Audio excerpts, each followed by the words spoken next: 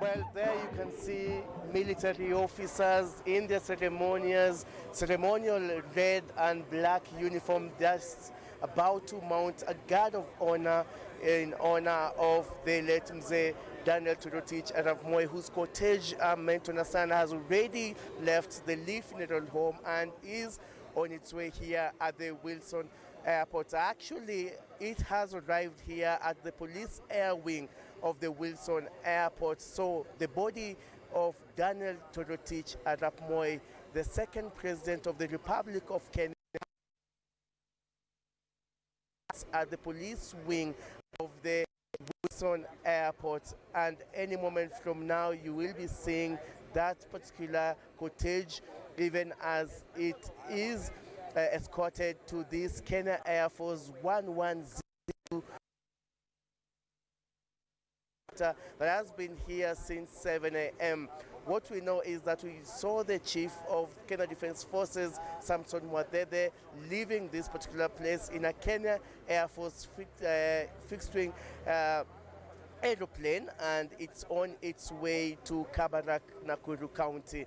And right now, in case you're watching us from all over the country and of course all over the world, the body of the late retired President Daniel Toroitich Moi has arrived at the Wilson Airport. Any moment from now, it will be making its way to the Kenya Air Force 1102 helicopter. But before that, it will be accorded a military guard of honor, and already officers from the Kenya Army are already here and ready to do that particular exercise. And like I stated earlier, is that the head of the Kenya Defense Forces, they just left a while ago in a fixed-wing and Air Force airplane that left just moments ago to the to Nakuru County, where Mzee Daniel Toroitich Arap Moi will be laid to rest. A host of dignitaries are also on standby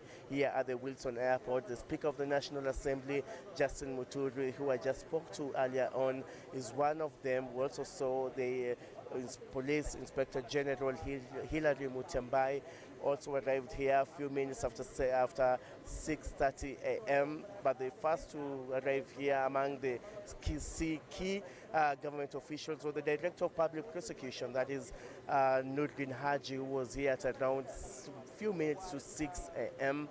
And that particular delegation, we are meant to understand, will board another Kenya Air Force fixed-wing aeroplane that will depart only after the cortege of Daniel Toroitich Arap Moi boards a Kenya Air Force 1102 helicopter.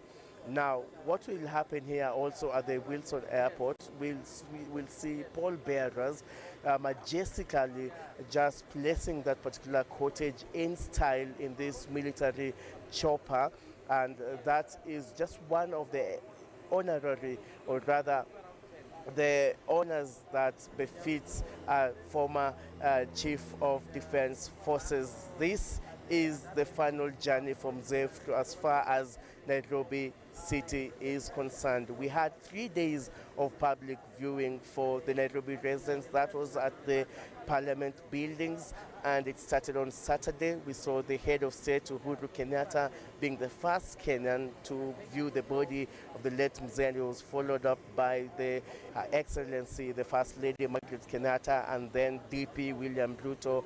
And after that, a host of other key leaders in the country just went there to pay their last respects to Daniel Toroitich Arap Moi. The dignitaries included former head of state Mwai Kibaki, also saw former Prime Minister Raila Odinga, Musalia Mudavadi, Nairobi Governor Mike Sonko, just to mention but a few. Remember that by the end of that particular exercise, the 3-day of body viewing, up to 215,000 Kenyans had shown their respects to the late Daniel Toroitich Arap Moi.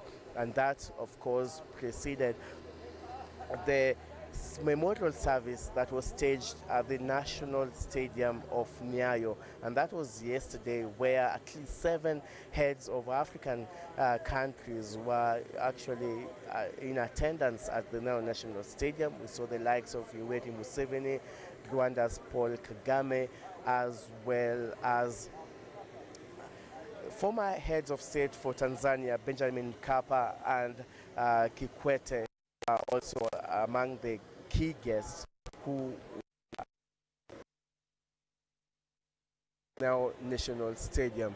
And so I'm being informed that any moment from now, the cortege of the former head of state, Daniel Toroitich Arap Moi, the former Chief of Defense Forces, the former commander of the chief of the command of the forces, will actually be brought to this military helicopter.